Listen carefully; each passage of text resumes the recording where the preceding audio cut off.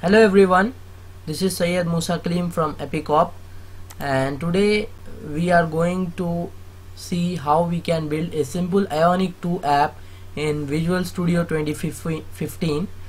Before we dive in, I would like to walk you through the architecture of Ionic App, how you can create files and how you can manage pages in your application, and how you can create a simple Ionic 2 app in Visual Studio 2015. So let's get started with this.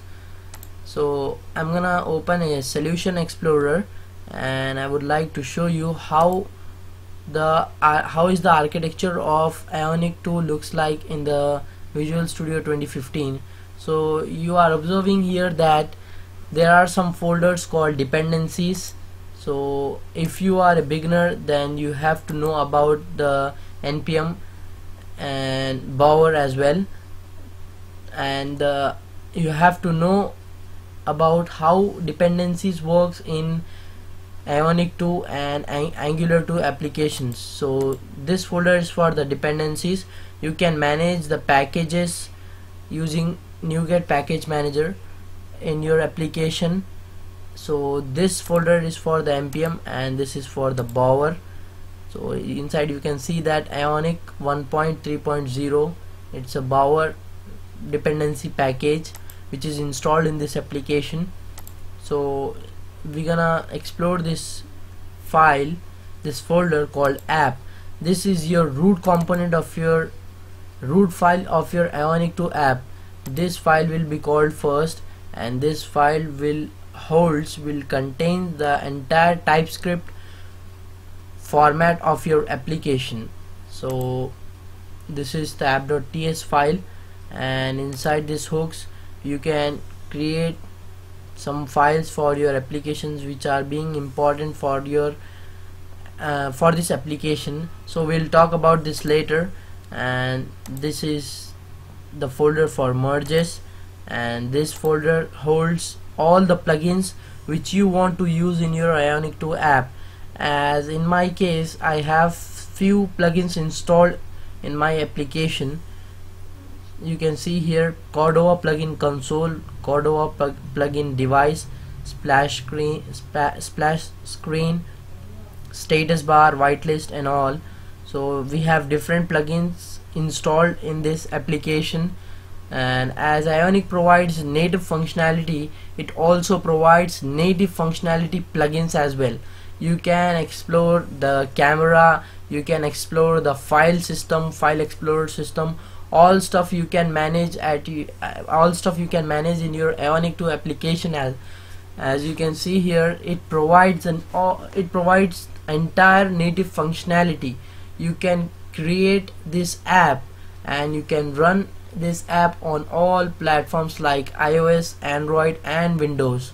So I have given a brief introduction on Ionic 2 in my last video. Don't forget to watch my previous video on introduction to Ionic 2, and we'll move on and we'll see what these folders will be used for and when we'll use these folders in our application and how it is useful for us. You can see here these are some resources which contains 3 subfolders for Android, iOS and for Windows. So we'll talk about this later. This is not the part of this video. And you can see here SCSS. So you might have heard about Sas and less. They are CSS preprocessors which preprocess your CSS, and this file .scss renders CSS, or you can say preprocess CSS, and it renders in your application. It gets rendered in your application. So you might be wondering what's the advantage of using Sas. You can use Sas and you can create some cool stuff in Sas files like variables. You can store your stylings in variables. So this is the major advantage of using Sas in your application. As Ionic 2 is supporting Sas, we have to use .scss format files in our application. You could also use CSS, but Sas is most preferable in Ionic 2 apps and in Angular 2 apps as well. So we'll talk about this later, and we'll move to the next folder called typings. Inside this we have a globals folder, and in www folder we have one subfolder called CSS. Inside that we have a style.css and two more different files for CSS as well. So this is my index.html. Inside this I'm gonna create a simple application, as this index.html file will be called first by any project. If you are building any project, then index.html will get called first. So I'm gonna create a simple application in Ionic 2. This is our first application in Ionic. As you are seeing here, we are building it from scratch, and we'll give the title of this application as YBM. After that I'm gonna give, as you can see here, Ion is the prefix of all tags, all custom tags. So you can easily differentiate that these tags, Ion header, Ion navbar, Ion title, these all tags are custom Ionic tags, which looks like HTML tags, but they are not HTML tags. Actually they are Ionic tags. So this is the power of Ionic. You can use HTML tags as custom tags to create your application. You can see here we have different kinds of custom tags, and this header is the header, and inside this header we have a navbar, and we have a title under the navbar, and this is the body content of the page. You can say inside this content I'm gonna give Ion list. Inside this list I'm gonna give Ion item. Our first item will be Ionic 2, as we are doing it on Ionic. I'm gonna copy these items and we'll change this name to Angular, and we'll change this name to Node.js, and we'll give a new name to this. What you can say, Sas React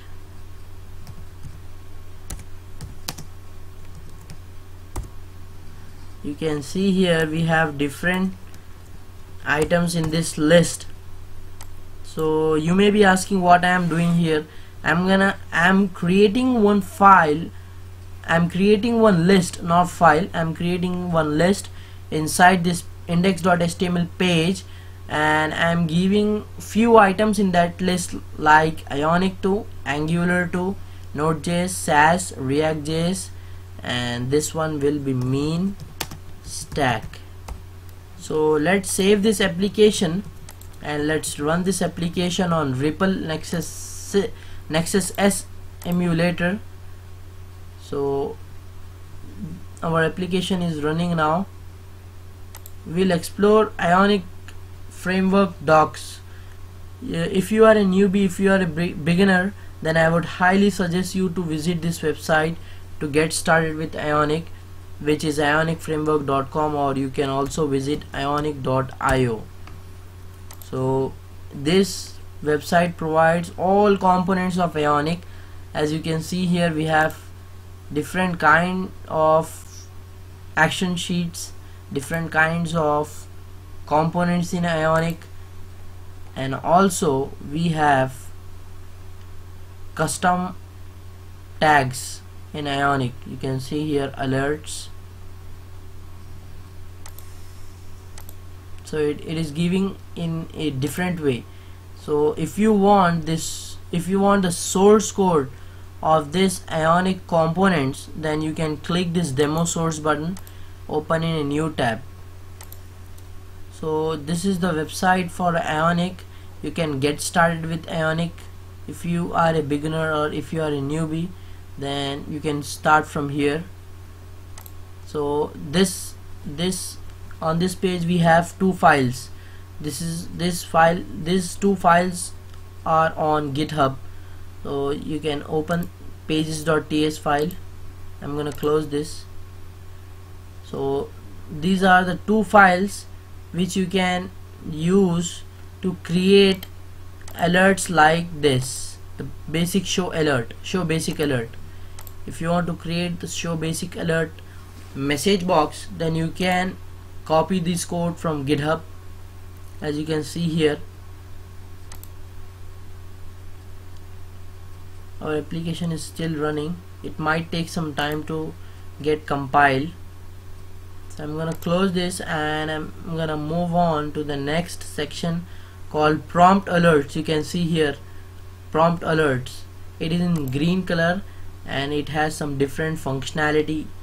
You can see here whenever the user tries to log in, this kind of model boxes or this kind of pop-ups will be used. We'll move to the next one called show confirm alert, agree or disagree. So these are the basic components, of Ionic you can use in your Ionic 2 app. Our application is ready now. We can hop to the Chrome and we'll see how it looks like.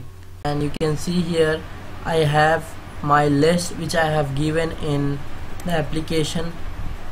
It is running in the DOM Explorer index. It is running in under DOM Explorer. You can see here the index.html will be called first. So we have created one header and one Ion content tag or container, you could say. Inside that I have given a list of items, and you can see here our application is running fine on Ripple Nexus S emulator. So you could use Google Android emulator as well to run your application, but it needs Android. And you could also run your application, you could also run Ionic apps on Mac as well. So this is the simple application which we have created using Ionic 2. Hope you enjoy this video. Please like and share my videos. Don't forget to subscribe my channel. Thanks for watching this video. I'll see you in the next video.